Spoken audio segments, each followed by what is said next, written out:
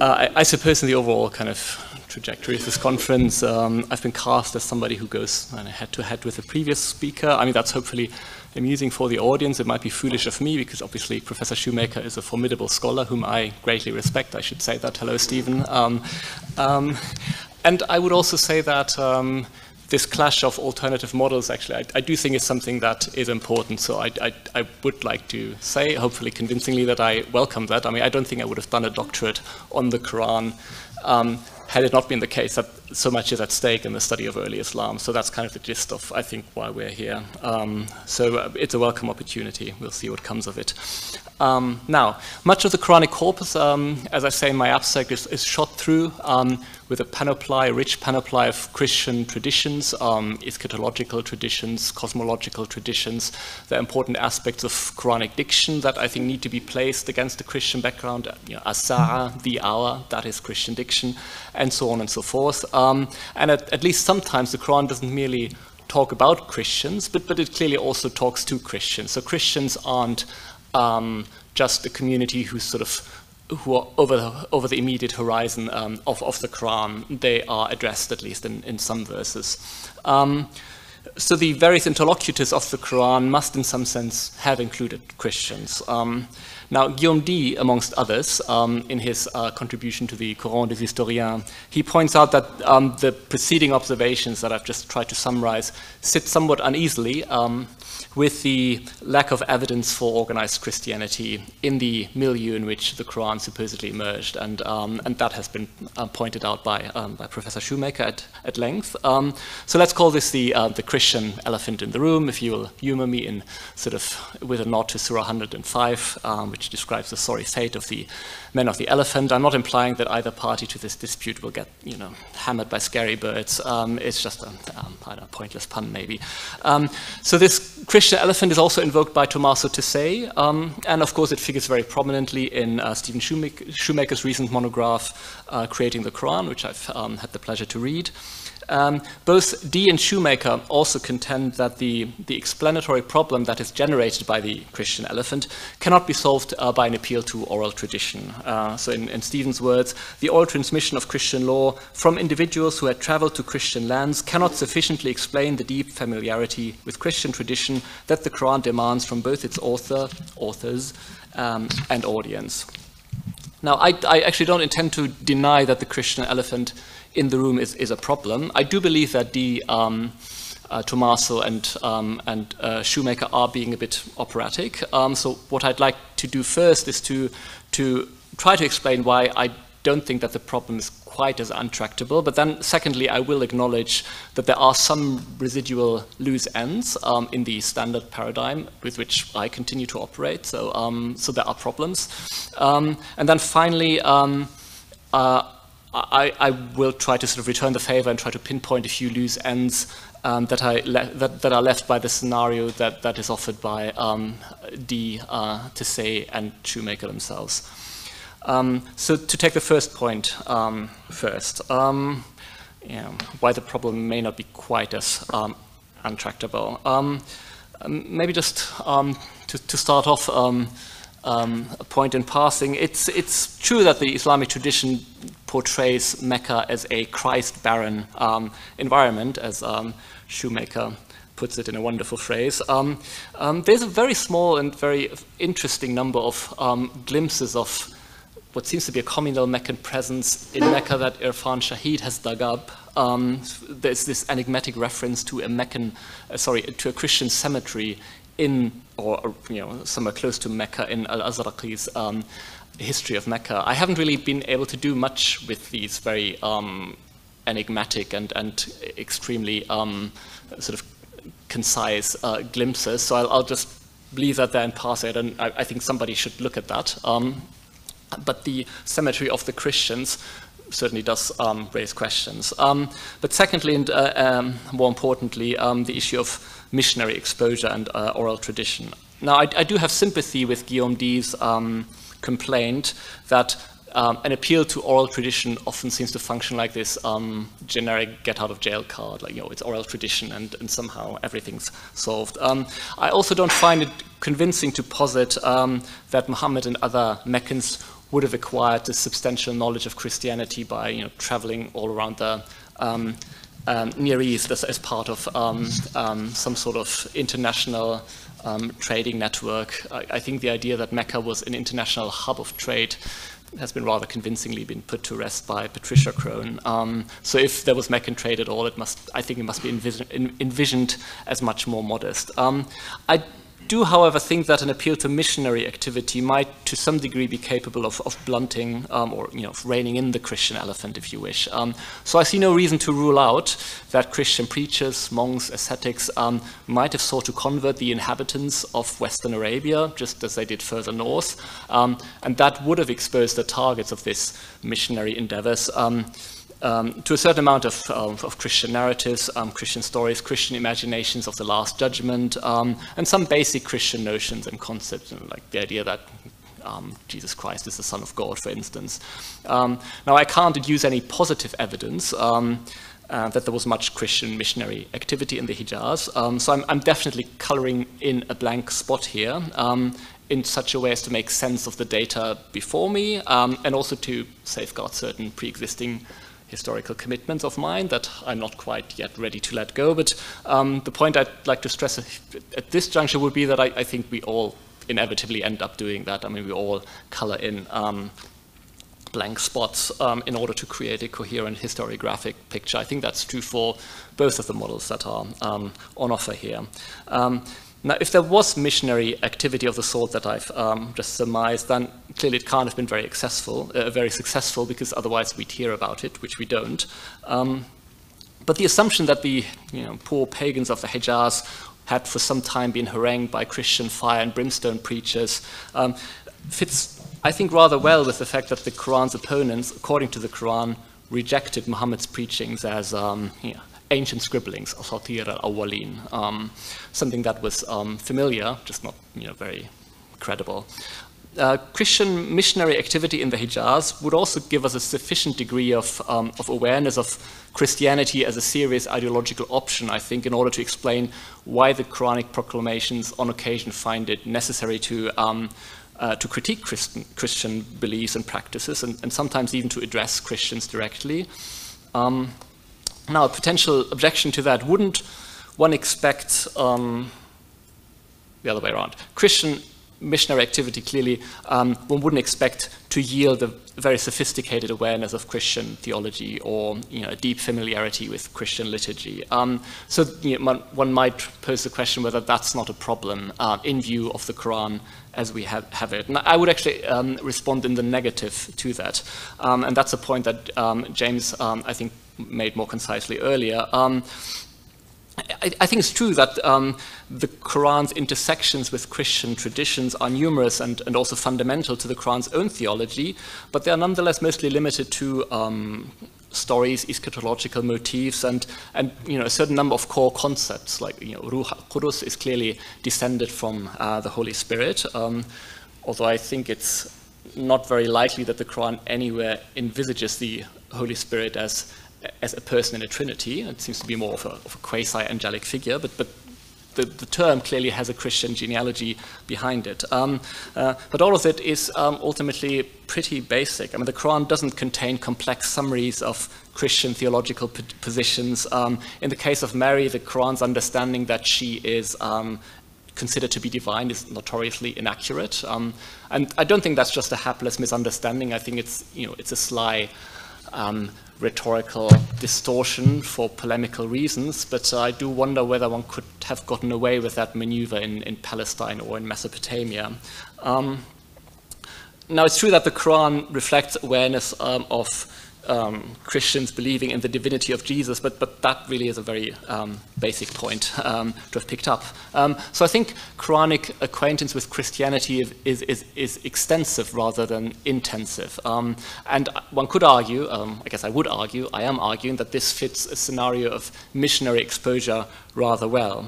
Now, to say holds that, against this assessment, that the Quran often comes across as, I quote, the product of a flourishing Christian center. And that's clearly a sentiment that Guillaume D. and also Stephen Shoemaker share.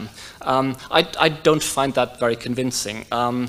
I would submit that the Quran is actually strikingly devoid of precise theological, heresiographical, or ritual Christian language. There are no Quranic words for, diophysite or Eucharist or for a person of the Trinity. So you couldn't imagine a monophysite and a diophysite, having a disagreement with each other in Quranic Arabic, because the words are just not in the text. I mean, I do think that there probably were words for this in Arabic, but they're not in the Quran. So the Quranic corpus is characterized by a curious combination of features, actually. There's a considerable degree of engagement with Christian traditions, of a narrative, cosmological and eschatological type, but that is not concomitant with the expected degree of specific doctrinal, sacramental, and ecclesiastical references. And there are other regards in which the Quran is, I think, interestingly out of step with mainstream late antique Christianity, on which I'm not an expert, so possibly I'm mistaken here. But as I argue in a forthcoming book, the Quran somewhat archaically envisages the deity as having a humanoid body, potentially of light, which has some real affinities with ancient Israelite notions, but it's certainly not the way in which I think late antique Christians would have routinely understood God. I also don't think there's any compelling evidence that the Quran has an understanding of creation as something that proceeds ex nihilo, which was standard Christian doctrine at the time. And then the Quran is pervaded by this kind of far-reaching mood of cosmic affirmation. So any idea that the created order is fallen or flawed or in need of redemption, that's just completely elided. So in at least three respects, the Quran is, I think, theologically out of step, or goes against the grain of mainstream late antique Christian theology. Now, it's possible that the authors of the Quran intentionally took up unconventional positions, even if they were positioned in Mesopotamia or Palestine, but I suppose I would have expected them to address and refute the alternative positions, which I don't find to be the case. So I would contend that there are many features of the Quran that are actually easily compatible with gestation in an environment that had been exposed to relatively unsuccessful Christian missionary preaching, rather than an environment in which mainstream Christian doctrine and liturgy had come to be fully established. Maybe to conclude this point of missionary exposure, a plausible impact of Christian missionary preaching on the Quran could also be detected in the Quran's sort of pervasive discourse of signs or ayat, this idea that certain natural phenomena are indicants that point to theological truths. So God's revivification of the earth by means of rain anticipates the eschatological raising of the dead. So these motifs have well-documented Christian precedents, and it seems very plausible to me to assume that they would have been a staple of Christian missionary preaching. If you want to rope in new converts, maybe that's where you start. A third point regarding the alleged impossibility of placing much of the Quran in a Hijazi context. It's just really to reiterate a proposal I made a few years ago, which obviously hasn't convinced everyone. I'll put it in nonetheless. So when we try to imagine the religious milieu that pre-Islamic Mecca might have been like, maybe we should think less in terms of a tidy separation between fully paid-up card-carrying Christians on the one hand, and then pagans, stubborn pagans rejecting Christianity, lock, stock, and barrel. Maybe we should rather envisage a syncretistic fusion of native Arabian cults with a certain number of Jewish and Christian concepts, narratives, and practices. And such syncretism, and I use the term descriptively, I'm aware many people don't like it, I see nothing wrong with it really, such syncretism would fit rather well, for instance, with this famed statement by Al-Azraqi that there were pictures of Mary and Jesus in the Kaaba when the Prophet entered Mecca.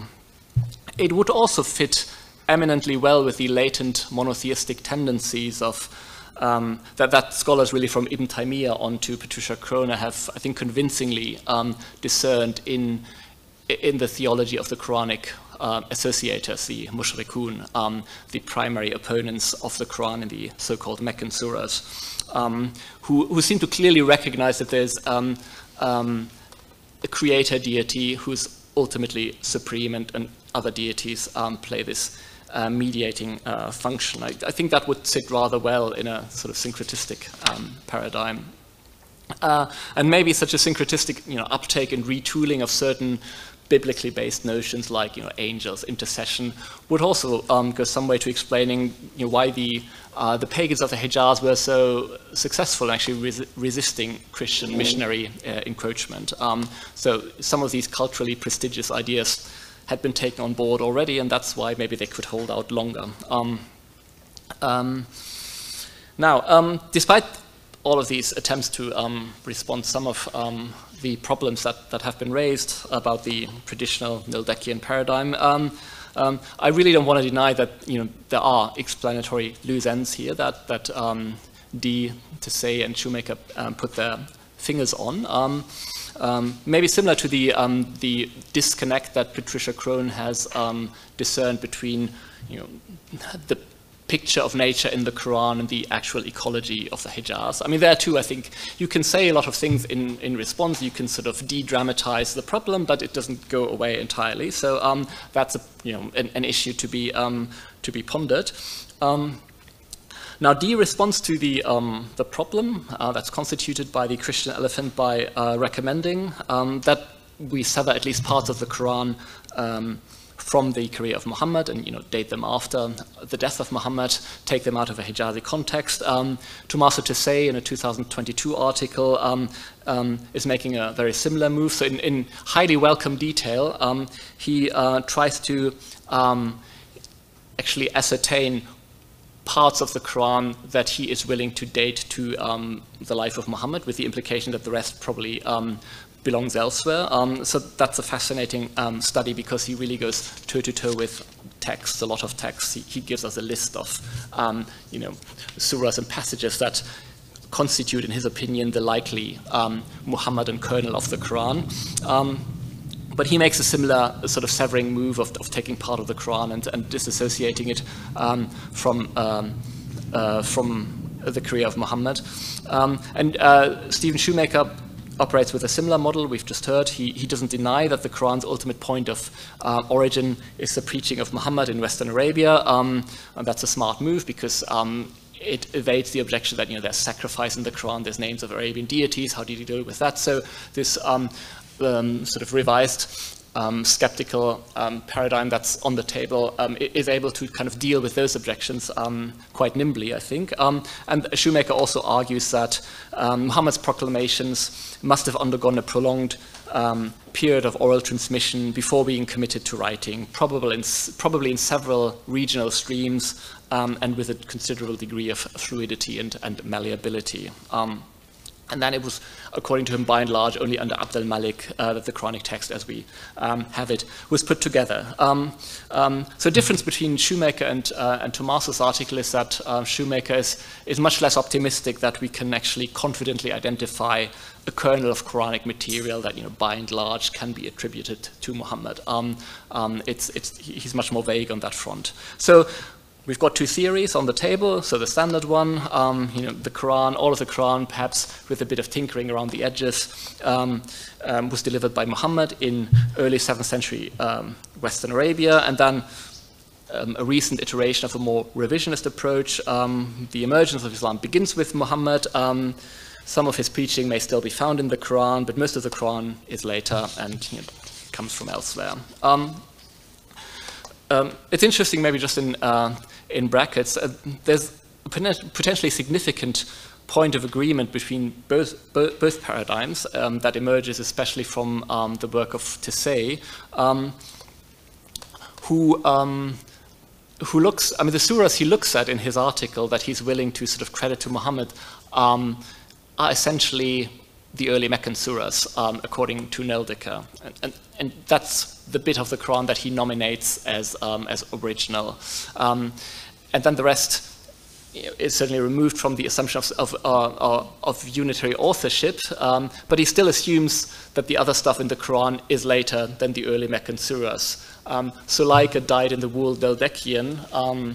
He would seem to recognize the possibility of lining the Quran or subdividing the Quran into a set of unilinear, sort of temporally successive surah groups. So the idea that you can work up a unilinear sort of evolutionary taxonomy of Quranic surahs is actually independent of whether or not you accept or deny single authorship. The Shoemaker's model is more complicated on those grounds, but there's an interesting sort of taxonomic commonality between Thomas's work and a more sort of conventional Noldekian paradigm.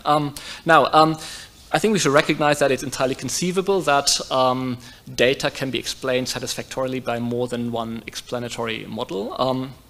And it's also possible that we will need to kind of tentatively operate with more than one model and experimentally fit them to the data on the table in order to decide which one is ultimately more promising and how to flesh it out and so on and so forth. I do think that models come with explanatory challenges and costs. So in that spirit, I'd like to maybe remind myself and you of some of the costs or challenges that are entailed by the D to say Shoemaker model, which I haven't really found to be compellingly addressed yet in the publications of these three scholars, but maybe that will come. So let me begin with the fact that it's overall difficult to pinpoint evidence of conquest age concerns in the Quran. It's an argument I've made before. Again, some people obviously don't buy it, but let me try again. So let's assume that significant portions of the Quran came into being after the start of the Arab and or Muslim conquest, or that the Quran as we have it is a mid-Umayyad recomposition of earlier oral traditions that may or may not go back to Muhammad. So in that case, are we not entitled to expect the Quran to reflect these conquests and the internal strife that seems to have taken place amongst the conquerors?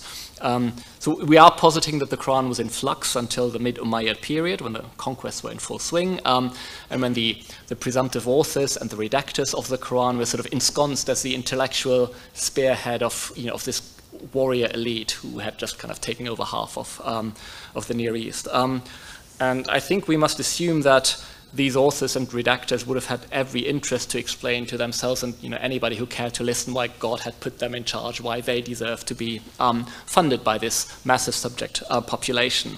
But if that is true, then why is the Quran so singularly bereft of any specific comment on this matter? Why is there no explicit endorsement that the Arabs deserve to rule the Holy Land and the former dominions of the Byzantines and the Sasanians?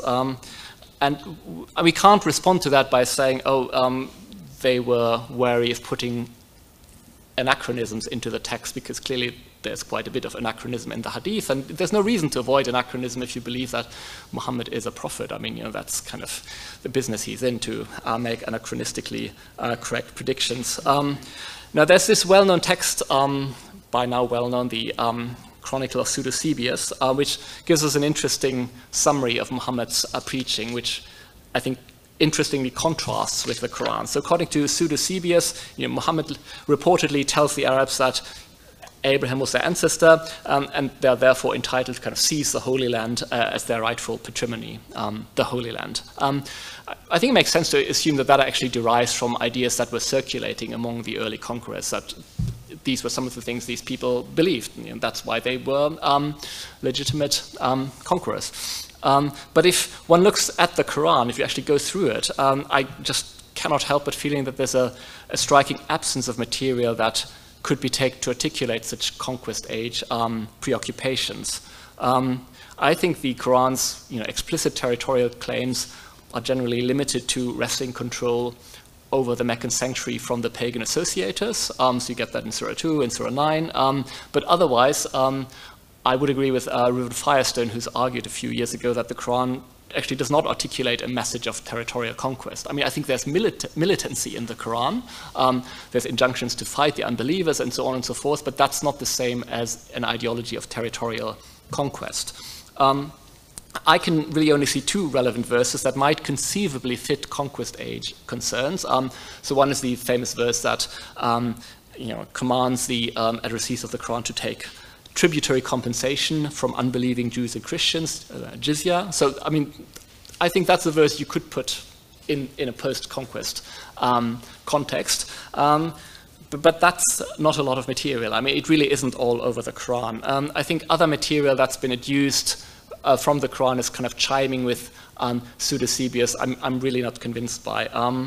I also disagree with Stephen's claim that the Quran is replete with anachronisms by virtue of allegedly adjusting the relationship between Muhammad's followers and Jews and Christians in light of post-650 developments. We can maybe get into this in the Q&A because it involves Donna's idea of early Islam being an ecumenical movement. I think there are problems with that analysis. But I just wanted to put in a kind of a bookmark here that I don't think that counts as anachronism. I think there's too much discussion around that. Another respect in which the Quran strikes me as quite lacking in conquest age concerns, I guess it's the extremely high proportion of material that's polemicizing against the associators, the mushrikun. I mean, I'm really not convinced that the mushrikun are a cipher for some form of Christianity or Judaism as Horting and Kroner surmise in their otherwise excellent work. So I really can't see post-conquest sort of redactors of the Quran sitting around and creating or composing or recomposing these lengthy polemics against the associators. I mean, one reason why I'm not convinced that they're a cipher for Christian or Jews is because there are passages where they figure quite explicitly besides An-Nasara and Alladhina Hadu, so they seem to be a separate religious community. Obviously, more could be said. No doubt more will be said. The second point, so the first one was lack of conquest age concerns, and obviously that depends on material actually being worked through, right? So it's possible that tomorrow we'll get an article where somebody, takes a passage and shows that actually it is much more convincingly placed in a conquest age context, in which case, okay, well, we'll have to accept that. Maybe the beginning of Surah Al-Rum, I don't know, I'm not convinced, but I think that case really needs to be made for a substantial amount of material. Okay, second point, which I term the Quran's interpretive recalcitrance. So the Quran, in many respects, I think resists the interpretive construals that later Muslims try to place on it in various ways. Now, as Shoemaker stresses at several junctures in his book, oral traditions are usually normalized in accordance with the contemporary self-understanding and worldview of their bearers. So material that is no longer relevant is either discarded or it's remodeled. That's how oral tradition works. You don't just pass on stuff that you don't understand anymore or that directly contradicts what you believe yourself. To maybe just flesh out what I mean by interpretive recalcitrance, so the Quran neither supports the claims of Umayyad loyalists nor of Alid loyalists. It mandates lashing for adultery rather than stoning. There's obscure terms, the meaning of which seems to have escaped later Muslim interpreters, and it passes up numerous opportunities of inscribing into the text of Scripture some of the concrete anecdotal detail from the life of Muhammad that the Sirah literature is kind of at pains to sort of weave around the Quran. So we don't get anecdotes about Muhammad doing this or doing that in the text of the Quran itself. I think the idea that the Quran went through a protracted process of oral tradition in the course of which it was constantly remolded and recomposed, which is what Stephen proposes, isn't really capable of accommodating this basic feature of interpretive recalcitrance or resistance. If there was oral tradition, then we wouldn't expect this to be the case. And I think the best example, and I've used that before, so sorry for self-plagiarizing, the best example I can think of for this is really that verse in Surah 3 that talks about the temple that God has established at Bakka, right? The first house that God has established for people is the one at Bakka. Oh, what's Bakka? Well, the interpretive tradition tells us Bakka is Makkah, and they give us some rather far-fetched etymological explanations for why Bakka is a variant of Makkah, and that, there's an etymology which has to do with thronging, and it all seems terribly constrained. Obviously, if this text went through the filter of an oral tradition, then really it shouldn't have been a problem to just replace a B by an M. I mean, you wouldn't expect the name Bakka, which was clearly anomalous and obscure to the interpreters of the Quran, to have remained in the text. It really should have been normalized to Makkah. So that's an issue I have with this idea of protracted oral tradition. I just can't make head or tail of that. In all fairness, so Stephen appreciates that certain interpretive puzzles that arise from the Quran shouldn't exist had there been an exclusively oral process of transmission. So in the final chapter, he has recourse to an interesting auxiliary hypothesis, which is that certain parts of the Quran might actually predate Muhammad and had already been written down when they were encountered by Muhammad and his earliest followers. For whatever reason, he writes, Muhammad and his coterie of followers must have revered the words of these ancient writings so much so that they eventually found their way into the canonical Quran. So we now get a sort of a combined scenario where there's a lot of oral tradition, but also some early material, potentially very early, potentially pre-Muhammadan, that somehow sort of got caught up in the process of Islamic kind of scripture formation. But that, to me, then creates further muddles that aren't really solved in the book, certainly, because Stephen also argues at length that it's completely inconceivable that the rudimentary sort of literacy that existed in the Hijaz might have been harnessed to transcribe the Quran. So he rules out that there could have been writing in Muhammad's original milieu. But now we've got an auxiliary hypothesis that seems to be predicated on access to written material that was transmitted in writing, because that's the only way of explaining the resistance that it offers to later interpretive construals. I mean, I'm sure, a further auxiliary hypothesis could be brought in, and maybe that's normal in the kind of the emergence and development of explanatory paradigms, but so far I see a problem there. Third point, linguistic evidence. That's a debate to which I'm really, with regard to which I'm really a non-specialist onlooker. There's a new book now by Marijn van Putten, trying to argue in detail that Quranic Arabic is Hijazi Arabic. Now it must be conceded that our understanding of the idiosyncrasies of Hijazi Arabic is often dependent on information supplied by Muslim linguists, right, who might have looked to the Quran as supposedly being in Hijazi Arabic, and then there's a circular argument. So you can't just say, oh, the Quran has the features X, Y, Z, and we are told by later Muslim scholars that these are features of Hijazi Arabic because maybe they just got it from the Quran. So I think that's in part a valid objection, and Stephen raises it against some of the publications of Ahmed al-Jalad. One would still expect that some of the, that statements about dialectal variation in early Islam would to some degree have been controlled by common knowledge rather than just being exclusively derived from the Quran. But maybe that's just an optimistic assumption that one could disagree with. But the danger of of circular inferences certainly doesn't work for this famous phenomenon of the absence of glottal stops. So the Quran is commonly read with hamzas. We know people like Van Putten tell us that very likely the hamzas were put in at a secondary point, and he bases that on an in-depth study of Quranic orthography. And we're also told by the Islamic tradition that the loss of glottal stops was a phenomenon of Hijazi Arabic. But it's certainly not a phenomenon that Muslim scholars would have associated with the text of the Quran, because the Quran was conventionally read with hamzas. So at least that's one feature where I think the argument does hold. And then there's the fact that there are some rather fundamental religious terms in Quranic Arabic that have their immediate ancestors in classical Ethiopic, of all languages. So al-Injil, al-Hawariyun, Fatir, al-Shaitan, probably Jahannam. I mean, that certainly coheres very well with the supposition that at least some of the Christian traditions found in the Quran pass through Western Arabia, because why would you call the disciples of Jesus with an Ethiopic word if you are situated somewhere in Mesopotamia or Palestine? Right, so let me try to restate my overall case as boldly as possible in 5 remarks, and then I'll draw to a close.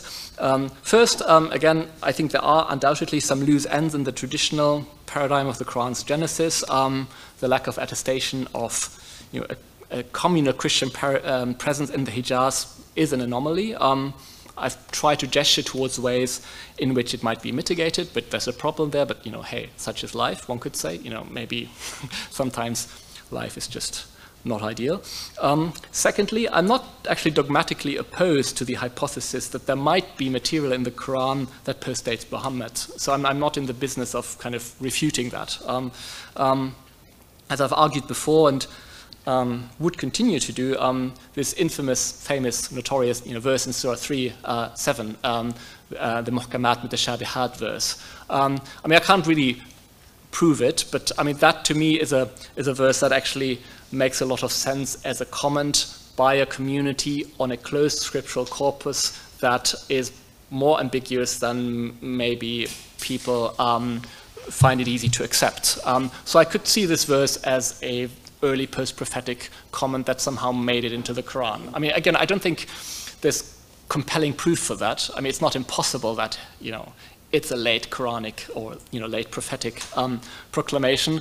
But to me, that's actually a very convincing candidate for a post-prophetic sort of comment by the early community that somehow ended up in the Quran. Possibly the Basmala prefaces, maybe that's another case. I think it would need to be looked at a case-by-case basis.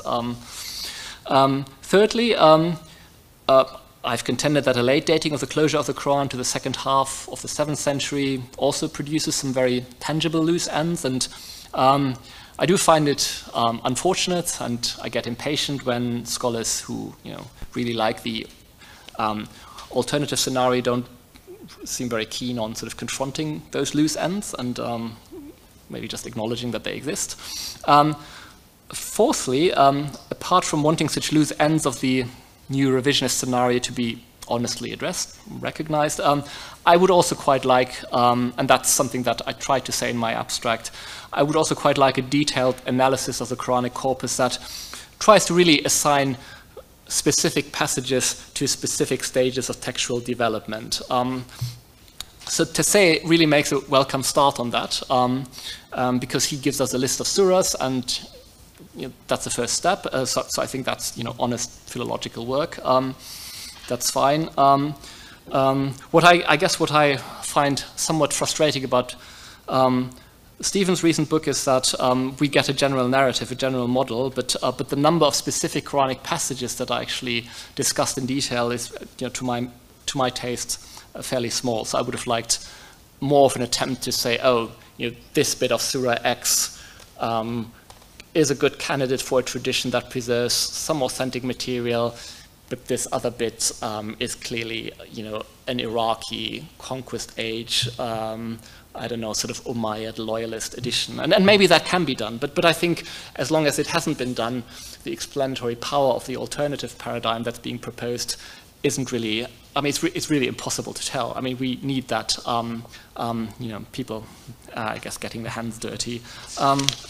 And the fifth remark, and I'm really going to shut up, and that's really just to clarify what I meant by those last lines in my abstract, which were conceivably written in a haste. So I find it lamentable that instead of attempts to address these loose threats and flesh out general postulates, what one sometimes gets in the writings of the new revisionists, if we want to call them that, is a certain change in the topic of conversation.